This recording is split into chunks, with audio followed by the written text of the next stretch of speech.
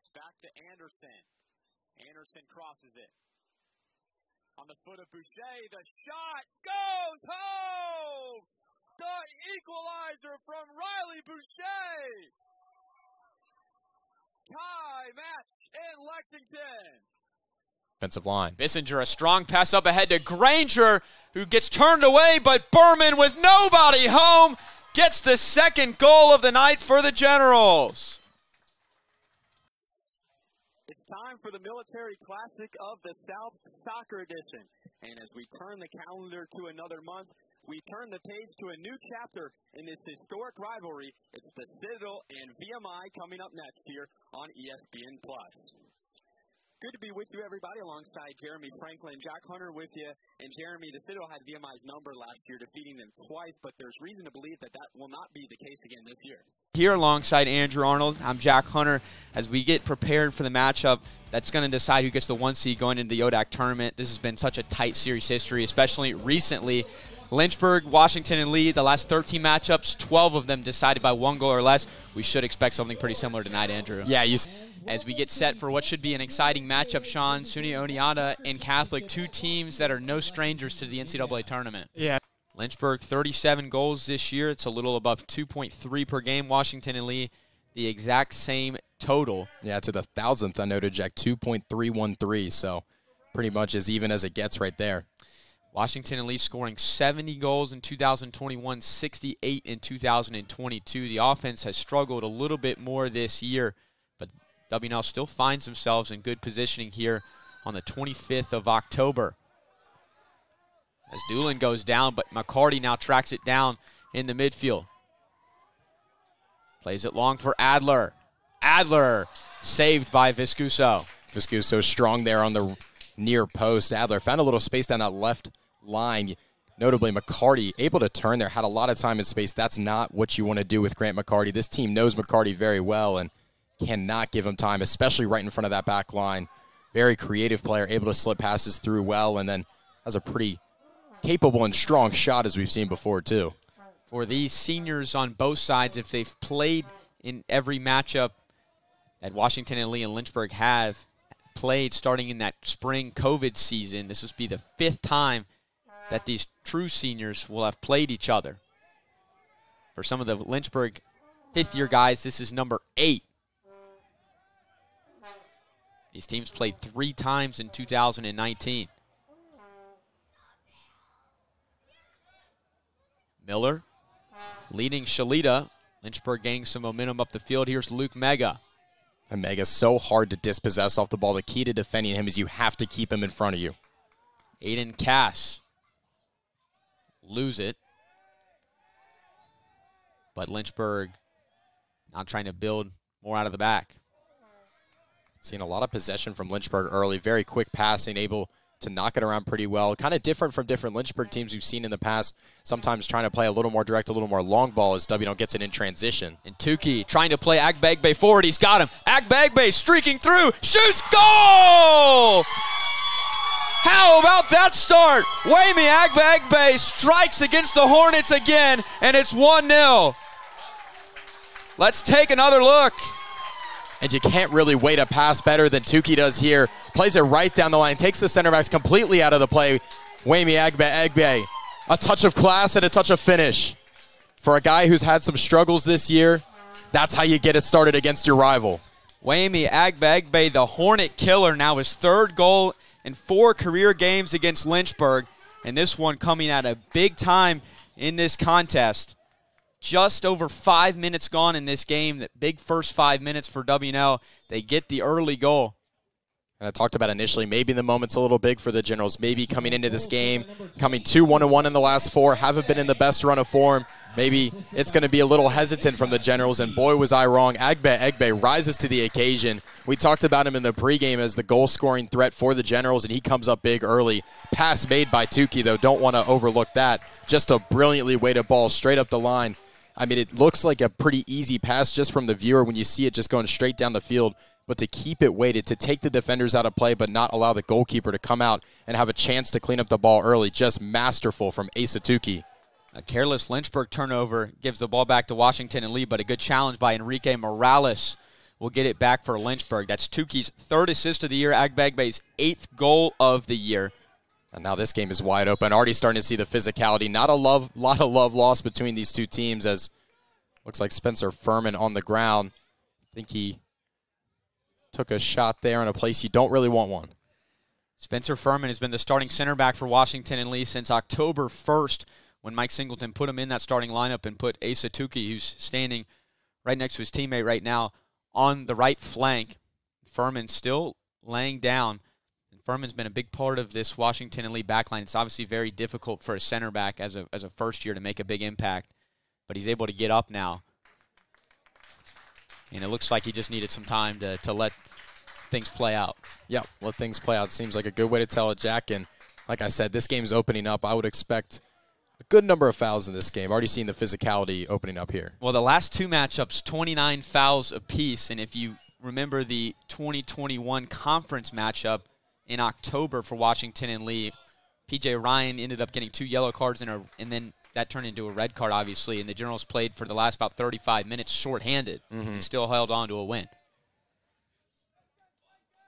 But Mike Singleton said over the weekend after their loss to Christopher Newport, the Generals lost 2-1 over the weekend, that he felt his team was just very unnecessarily nervous for a game that wasn't even top 5, top 6 biggest games in a lot of the players' careers, but definitely not coming out nervous tonight. Agbegbe trying to chip it forward. It ends up getting through to Asa Tukey past Dale.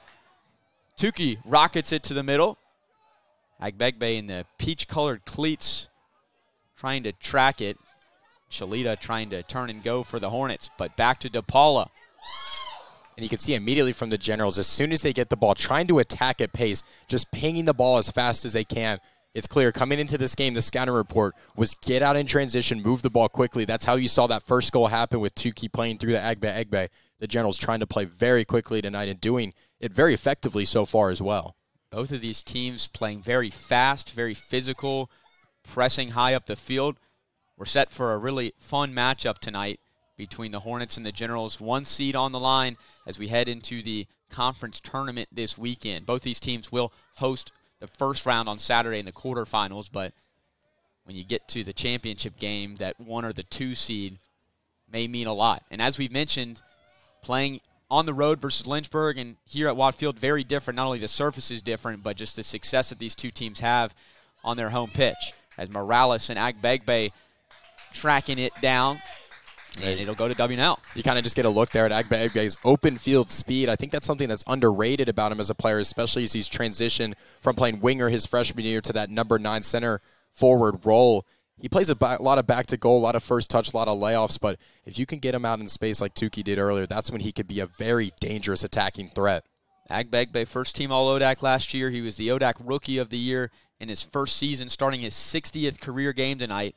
That goal was his 29th career ball he's put in the back of the net. Long throw from Ryan, and Lynchburg exits for now.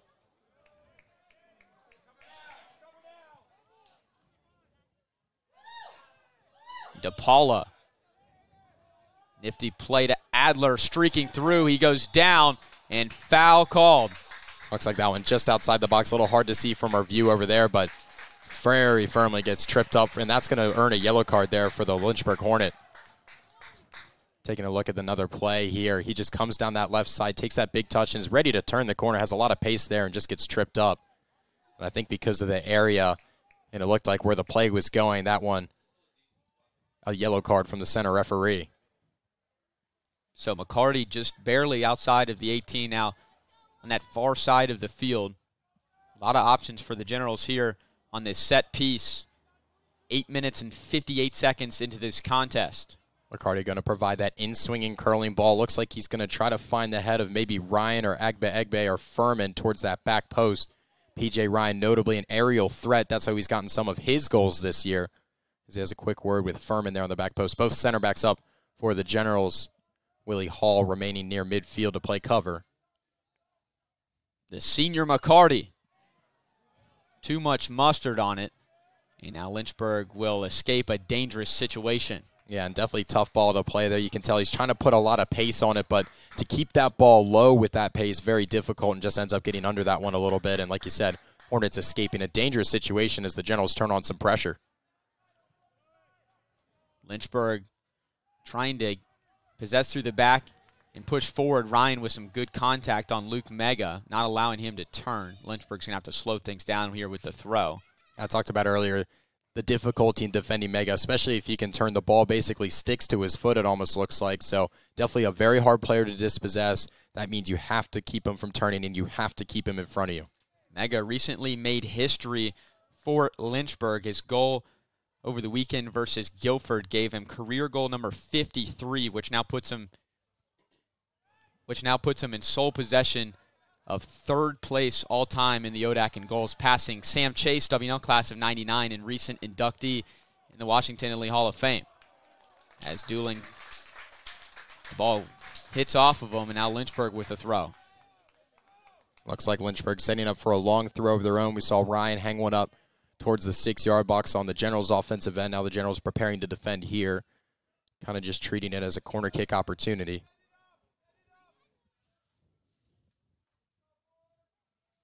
Hornets packing some guys in the box. The throw comes from Velasquez out the end line. And Lynchburg corner coming up. It'll be Shalita again to knock it in the box. And notably, on that free kick on the Generals side, Lynchburg brought their whole team back, but now keeping 2 defenders there for Egbe. In the middle, Joseph bats it. Averett keeps track of it. Shalita now chips it to the back post. Headed on by Whelan, but he can't get good contact on it. Yeah, not the cleanest first contact there from Will Joe, but defense able to clean up on the backside. Not always excited if you're a coach if you see the opposing team get the first head to it, but wasn't incredibly competitive, so Generals hold on. We've talked about Washington and Lee's defensive prowess a little bit. We've more focused on Lynchburg, but Will Joseph allowing just about under a goal a game in his second year starting for the Generals, a sophomore from Wilmette, Illinois. Coach, it hasn't been easy this season. It wasn't easy this weekend, but you advanced to the Sweet 16. How are you feeling right now? Feeling great. The guys just gutted it out, put in every ounce of effort they had, and really deserved a victory today, and I'm so proud of them. Especially like with all the injuries we have right now, I can't even tell you how important it has been for other people to step up and really show that the depth of the team is a really important thing for us. You were up 1-0 at the halftime break, but they were knocking on the door. How were you able to keep them off and get this win in the second half? Well, it's our counterattack is very dangerous, and we had a lot of opportunities to score. And in my mind, I was like, well, we're going to score more than them. So our defense really stood up and won a lot of tackles and head balls in the back, and we took away their dangerous weapons of their outside midfielders, which was our goal coming into the game, is to take 10-30 out of the game, and we did that. Third straight year in the Sweet 16. You've done it now over the past 3 years with a very different cast over the years. How are you guys able to be so consistent over the years, even with new guys coming in, stepping in this year into bigger roles? I think it really goes into the character of the players. Like when new guys come into here, the older guys are taking them under their wings right away and telling them what they need to do to be able to be as successful as we've been in the past. And I think that the elder players on the team really manage that very well. You got a date with the Tufts Jumbos coming up in the Sweet 16. What's going to be the message to the guys this week as you get set for the Sweet 16? Just be ourselves. Do what we do. Fight the way we fight, and good things will happen to us. All right, appreciate it, Coach. Thank you. Back to you. Thank you very much, Jack, and head coach Mike Singleton.